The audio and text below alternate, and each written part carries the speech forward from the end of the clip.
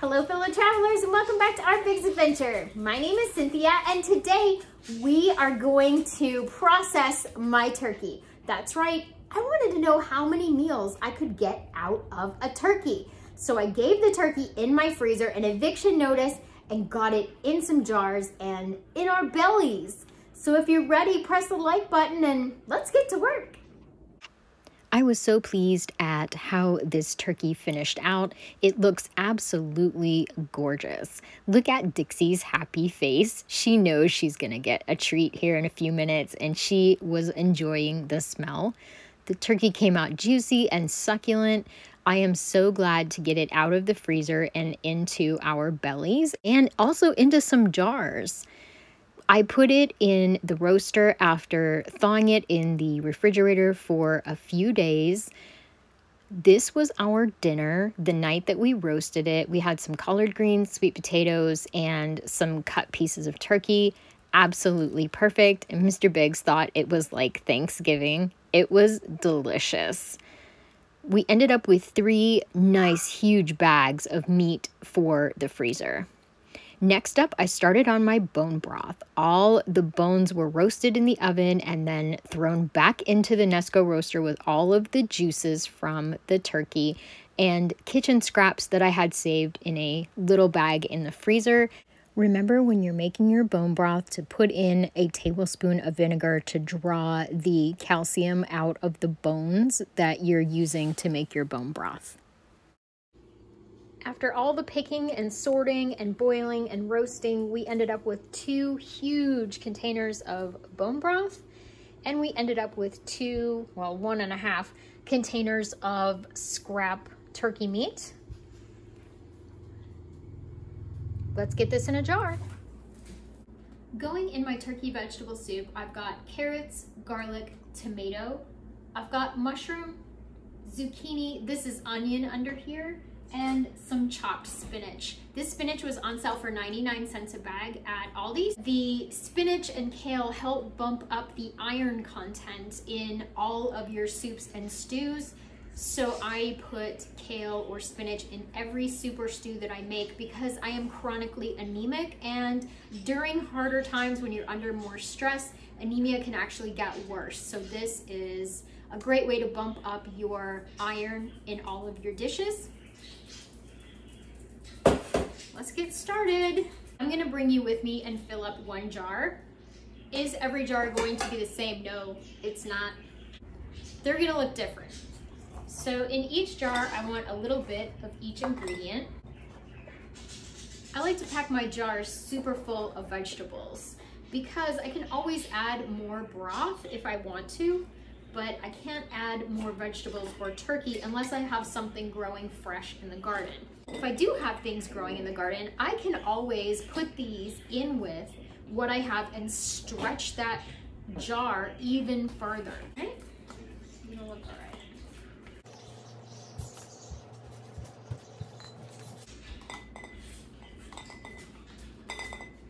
There we go, we're looking pretty good. I've got quite a bit of turkey in here and quite a bit of vegetable. Now I'm gonna just add some broth. And I do a lot of things with my fingers because I don't know why, it's just what I do. We're gonna add some broth in there. And I'm gonna give this a good inch of headspace because that's how I pressure can, always with 1 inch of headspace. Okay, let's put it on time lapse and fill the rest of these up. I learned how to can meats and soups and stews from Mrs. Kathleen Sisler of Terra Alta, West Virginia. She was a wonderful woman, and she just let me hang on her apron strings for the whole 5 years that I knew her. I absolutely adored her. Her pressure canner was terrifying. It was one of the old school ones, and I was literally scared of that thing, but she made it seem so easy. Those 5 years shaped who I am today. I know I've said this before, but if you're new to the channel, canning is messy. It is so messy, and that's okay. That's why I leave the towel down under the jars. Also, I don't like the jars to be bumped while I'm putting anything in them. I don't like them on the stainless steel because something might happen to them. So we just give them a nice little cushion with this towel, but Yep, it's definitely a messy process. And I could probably be cleaner about it, but eh. I have my heat turned on medium for the canner. Add a nice big splash of vinegar to that because I want to make sure that I don't get any scale or lime scale on my jars. Quite a bit of broth left. I have like a little bit in that container and a whole one, so I may end up pivoting and just doing some bone broth in jars and not the soup. It just kind of depends on what I have left after round 1 for veggies. And anything that's left over, I'll work into my meal plan this week. I'll saute zucchini if we have any left. I will make up those carrots. I'll do whatever I need to do to make sure that nothing goes to waste. I do have a whole nother pack of carrots in the fridge, so we'll just have to see how that goes. So my rims are looking pretty good. The broth is greasy. I don't really mind that the broth is greasy because if we were to have a situation where we were in a calorie deficit, I would definitely appreciate the fact that there was some fat in the soup to help feed my brain and my cells. I know for sure that there won't be 26 of these beautiful jars when I'm finished. For every 1 jar that I put up, that is a full meal for Mr. Biggs and myself. If we have any garden veggies at the time when I open it, I'll be able to add those. I'll be able to add some rice or maybe some gluten-free noodles, quinoa, barley even, if we have that. I'll be able to add to it. You could even thicken it down like a stew with a little bit of cornstarch that I have in my prepper pantry and make it into like a really hearty stew. All right, let's get these jars in the canner.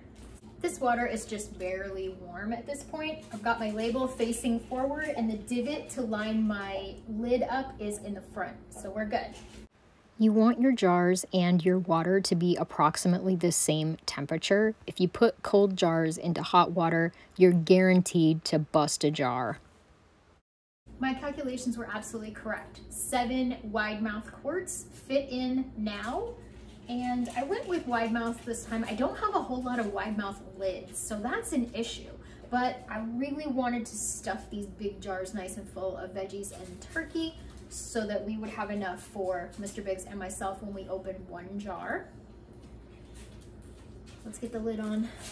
First, let's make sure I can see some daylight. Daylight unlocked. Next up, we want to make sure that our arrow lines up with the divot here, and it does.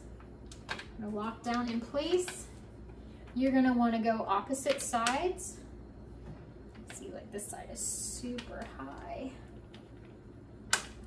What you're going for is an even distribution of the lid all the way around. Ah, that's better.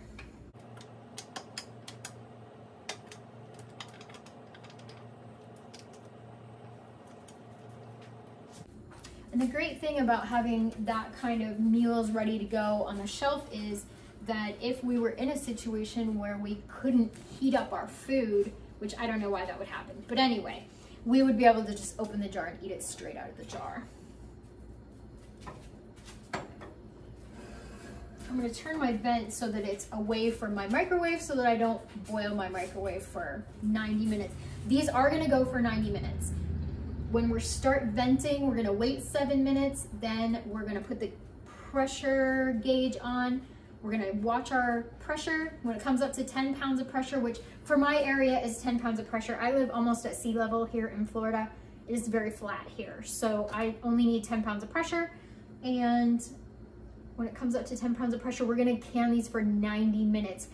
Whatever is in your jar that takes the longest amount of time to can is your canning time. So turkey takes 90 minutes.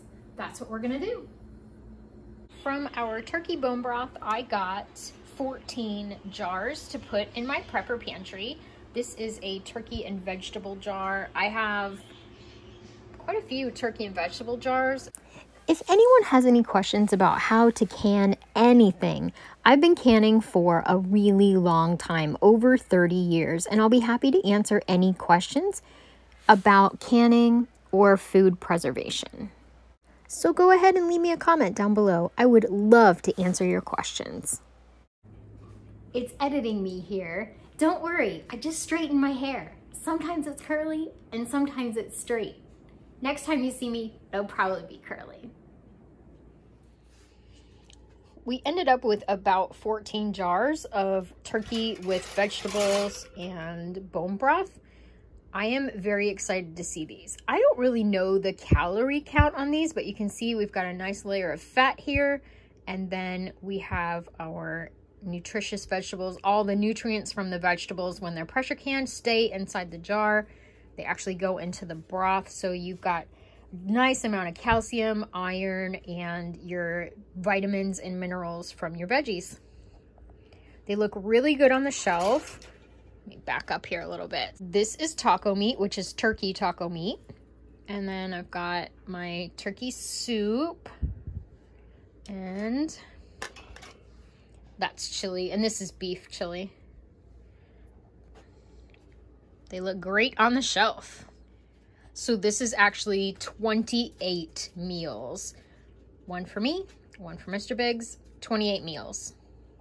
Next meal that we got out of this turkey is this turkey BLT salad.